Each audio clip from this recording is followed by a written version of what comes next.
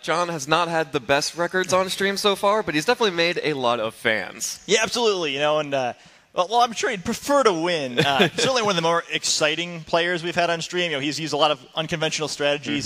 He's a player that really likes to kind of use combinations of Pokemon to do some strange tricks, maybe. You know, I think the most common thing we see in the video game championships, especially in high-level play, is a lot of people like to be very safe. So, you know, they use Pokemon that work in lots of different situations and that, you know, kind of no matter what, you can't lose too hard. Whereas John is very much a risk-taker with his team. So he's got a lot of tricks that are very reliant on, like, 2 or 3 combinations of Pokemon. And if you know, something happens to disrupt that, it can go down a little bit easier. But when it works, it looks really amazing. So it's a lot of fun to watch. It looks like there's nothing you can do against it. Right, and I think Gavin actually is a really fun player to watch as well. We've seen him on stream a few times as well. He was on stream at the World Championships last year, I believe, against Arash Ahmadi, the reigning world champion at that point. He also played in the top 8 of Nationals, and I believe, unfortunately, he lost that match on stream last year. But you know, Gavin, known as a very aggressive player, he uses, you know, very aggressive player. Yeah, I mean, his teams might not seem too much different than a normal player's, but he's someone who really likes to make those aggressive reads, to try to go for the big KOs, and it should be fun. There's 2 players here who definitely play without fear, and I think that's a lot of fun to watch. Yeah, these are going to be 2 very interesting styles to see go up against each other too, because as you mentioned, John uses a lot of, you know, disruptive Pokemon, disruptive tactics. He really succeeds when he doesn't let his opponent get the ball rolling, when he doesn't let the snowball start going downhill. And Gavin really relies on snowballing early leads to make sure that his opponent has, you know, even if Gavin makes a wrong play, his opponent's too far behind to come back from it. Yeah, absolutely. And I think that's sort of the fun of this matchup, because I think it's very easy for either side to get thrown off here. You know, on John's end, he has to worry about Gavin getting a quick KO, which, you know, with those hard reads, he's more prone to do than most players. And, you know, with losing a Pokemon early can make it much easier for John's teams to break down the normal team. However, with Gavin, you've got that aggressive team. You know, if something like maybe a Teeter Dance interrupts the flow of his offense, it's easy to lose an important Pokemon and get behind early in the match and then have trouble also. So these guys have to be very careful. Yeah, so we're going to hop right into our first game of the day. Remember, these are best of 3 matches. This is Game 1, Round 1 of Day 2 Swiss here in Indianapolis. We'll be looking at John's screen on the top, and then Gavin will be at the bottom of your screen. So looking at the screens now, John is running that Lopunny, that Azumarill, that Gengar, Arcanine, Excadrill, and Togekiss that we saw yesterday. And Gavin is running a little bit more of a standard-looking team, Kangaskhan, Volcarona, Wash, Rotom, Thundurus, Landorus, and Aegislash. Yeah, so, you know, on Gavin's side, a bit fewer tricks there. He's got 2 electric-type Pokemon, which is interesting. The combination of Kangaskhan and Volcarona, which I really love. We haven't seen a whole lot of that. I don't think we've seen it on stream yet. But, you know, Kangaskhan, one of the few Mega Pokemon with Fake Out. Volcarona often has Quiver Dance, but could also have Rage Powder. So there's kind of some fun tricks between the 2 Pokemon there. And you know, people like to tunnel down the Mega Pokemon sometimes, and allows a powerful non-Mega Pokemon to set up on occasion. Yeah, but speaking of powerful Mega Pokemon, both Gengar and Lopunny on the field for John, as we saw yesterday. Both of those Pokemon are capable of Mega Evolving, putting some threat against Gavin. But of course, when you're up against Pokemon like Gengar and Lopunny, you want to have a Pokemon like Thundurus on your side. If he's running that Taunt, Gavin's looking very good. Yeah, absolutely. It's sort of the same thing we saw Wolf try to do yesterday against the same lead, leading that potential Taunt Thundurus and then a more defensive Pokemon, Rotom, for Gavin instead of a Moongus like Wolf. And our first Excadrill, I believe, of the tournament out on the field as well, switching out in favor of that Lopunny. Realizes that Lopunny's not going to get much done against Thundurus and Wash Rotom, and that Wash Rotom and Thundurus have a pretty poor matchup against that Excadrill. Wash Rotom switching out for Landorus, and now it's just going to be a double switch for both players. John will Mega Evolve his Gengar, going to get that Shadow Tag on the field, making sure that his opponent cannot switch anymore, and also Protect. So John playing the disruptive, playing the slow game, just trying to make sure that Gavin can't do what he wants to do here. Yeah, I think Gavin actually made a really great switch there, though. Landorus coming in creates huge problems for Excadrill, though we did see yesterday this Excadrill as a Focus Sash, so a single Earthquake isn't going to deal with it, but Gengar isn't going to be able to do too much with that Taunt coming in. Landorus' Earthquake, super effective on both Pokemon. Really tough spot for John here. Great switch by Gavin. Yeah, good switch to get that Landorus in, and in favor of Excadrill, Arcanine on the field. The dogs are barking this morning, trying to wake everyone up.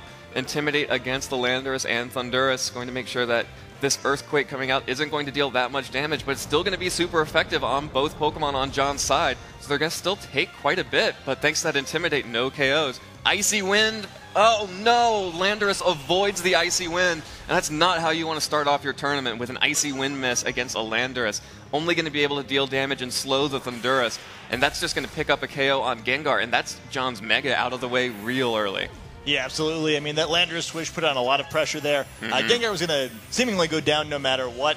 I don't think that Icy Wind would have knocked Landorus out anyway, but at least it would have been nice to get that damage traded. Would have at least slowed it down. Yeah, absolutely, which is a big deal here, too. Maybe Excadrill could have been quicker than it. The way this played out instead, Landorus still threatening to fire some super effective Earthquakes off. Thundurus healing off a good chunk of that damage. Landorus still at full health. A Pokemon and a half down now for John. A really tough way to start out this game, but Gavin played it smart. We got Landorus in on that first turn, probably expecting something similar to what he got, and just tough for John. He picked 3 ground-weak Pokemon after that Gengar Mega Evolution, and Lopunny, which just doesn't take damage very well, and you might want to rethink that one going into Game 2.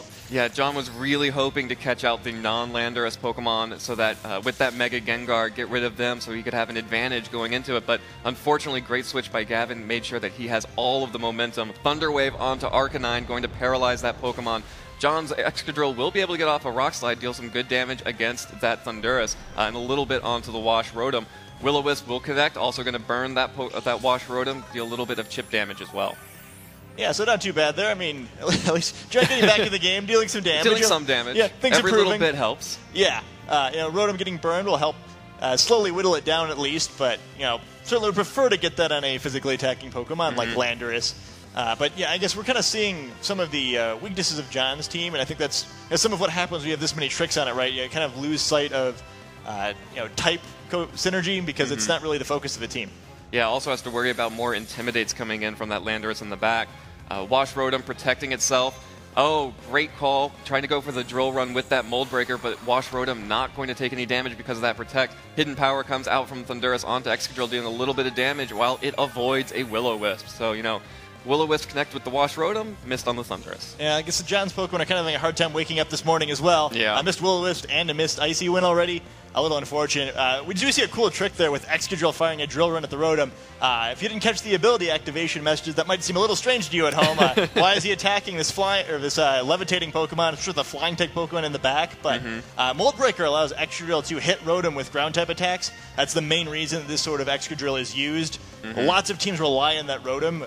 Pretty much if you don't have Thundurus, normally you have Rotom for most players playing standard teams. So it really struggles, or makes those teams that rely on Rotom defensively to keep their team intact and switch in as a pivot. Troubles them a lot, but unfortunately Gavin is both Thundurus and Rotom, which makes things a little bit trickier. Yeah, Thundurus, Rotom, and Landorus. So Landorus back out on the field, getting Intimidate off again, making sure that both this Arcanine and the Excadrill have, negligible attack. Arcanine going to retreat as well, going to reset its attack, switching out in favor of Lopunny. Going to try and get some of that fake-out pressure back on the field, try and grasp as much momentum as possible. But switching right into a taunt from the Thundurus. We saw Lopunny be an incredibly disruptive Pokemon yesterday, but with that taunt, nothing is going to be able to happen. And the Drill Run into now no longer levitating, but the flying Landorus. Yeah, Mold Breaker can't help you with that one. Nope. Only ignores abilities, not the type chart. A great taunt on this Lopunny coming in there. And again, we're seeing Gavin just make excellent plays. Landorus gets in safely, now threatening an Earthquake. Thundurus helping out its fellow member of its trio there by breaking the potential Focus Sash of Excadrill, which if Gavin cleverly watched the stream yesterday, he would have seen. So a nice position now for him again. Well, John's going to use Fake Out onto the Landorus, make sure that Excadrill is able to get off a Rock Slide this time around. May not be able to pick up the KO on the Thundurus, though. It's going to be close. Survives with 13 HP thanks to those Intimidates from Landorus. Thunderbolt comes out onto Lopunny. Feeling not that much damage. Pretty bulky Thundurus there. Recovering off with those leftovers, making sure, that Thundurus has been around for a long time. Yeah, absolutely, and it's probably going to stay around a little while longer. Landorus should be free to attack this turn, and a big Earthquake could go a long way toward protecting its Thundurus friend there. Yeah, especially when you know that in the back there's just another Arcanine. So, type chart not working out for John today. Yeah, the frail Pokemon and 3 Pokemon weak to Earthquake strategy is a little vulnerable to the most common Pokemon in the video game championships here.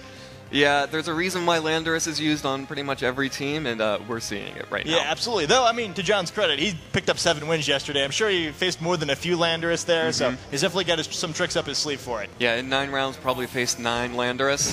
Lopunny is going to switch out for the Arcanine, trying to make sure that Excadrill can survive one more turn with Intimidate. We'll have to see if the damage goes the way that John wants it to. Of course, that Intimidate will weaken an Earthquake from the Landorus. Excadrill instead actually going to Protect, trying to make sure that it takes no damage at all. Another Taunt comes in from Thundurus onto the Excadrill, and a Superpower from Landorus onto Arcanine. Not going to be able to pick up the KO, and the attack and defense fall there could be pretty big for John's Excadrill.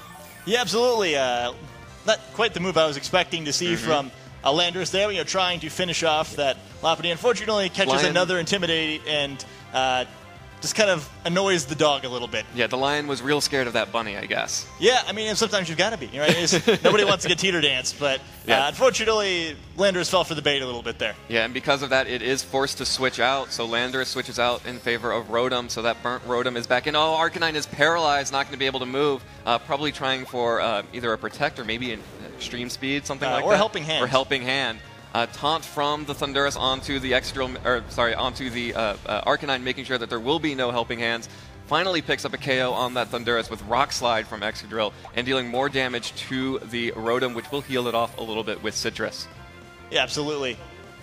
Yeah, so Rotom going to take a little bit more burn damage now, and most likely going to see that Landorus come back in and get another Intimidate off onto Excadrill. Yeah, also safely getting in another chance to select the Earthquake button this time, so Landorus really getting in great shape. But actually was pretty impressed by the way John's meddled back in this game. I mean, Landorus still seems like it has this one under control, but he did a lot of damage. Like, this game just started off so poorly for John, but he's brought it back pretty close.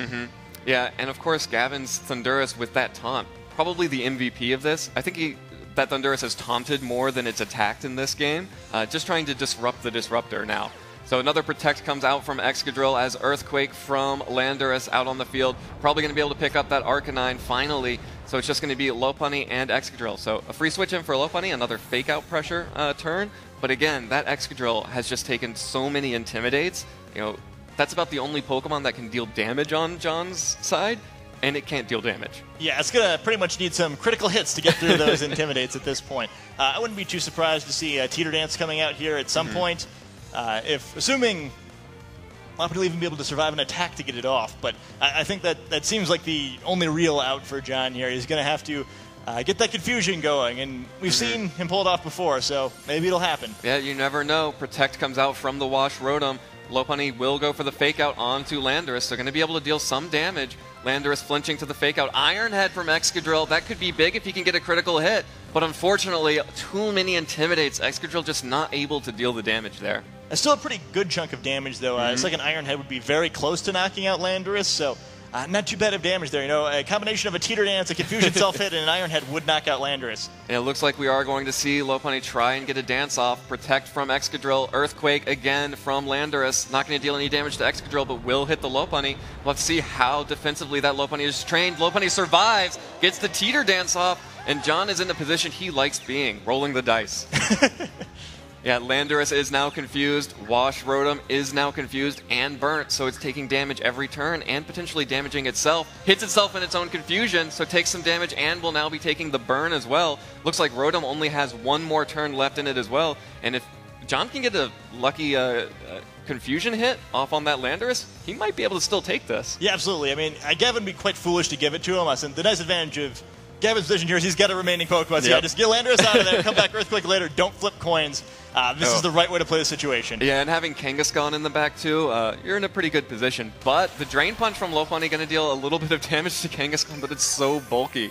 Lopunny will be able to heal itself off just a little bit. And another Iron Head from Excadrill onto that Landorus/Kangaskhan slot. Still not dealing enough damage and snaps out of its confusion, so Wash Rotom able to launch this Thunderbolt. Probably able to pick up the KO there. Yes, Lopunny will faint, so now Excadrill just looking in trouble here. Going to pick up the KO on Rotom with that burn, but another Intimidate coming in. Kangaskhan and Landorus up against a low 8, well, pretty healthy Excadrill, but still not in good position. John did do a really great job of clawing his way back into this game, though, which I think puts him in a pretty nice position for Game 2. Yeah, I don't think you can feel that bad about this loss if you're John. I mean, certainly the first couple turns can't go that way if John wants to win this series, but he played the match itself well, and I think a respectable Game 1 loss there, especially considering he missed a couple attacks early in the match, which also could have swung it the game a little bit differently. You know, had that icy win from Gengar hit Landorus, it would have fainted much earlier in the battle. Oh, yeah. Though I'm sure it would have changed the way the rest of the battle played out. So definitely something for John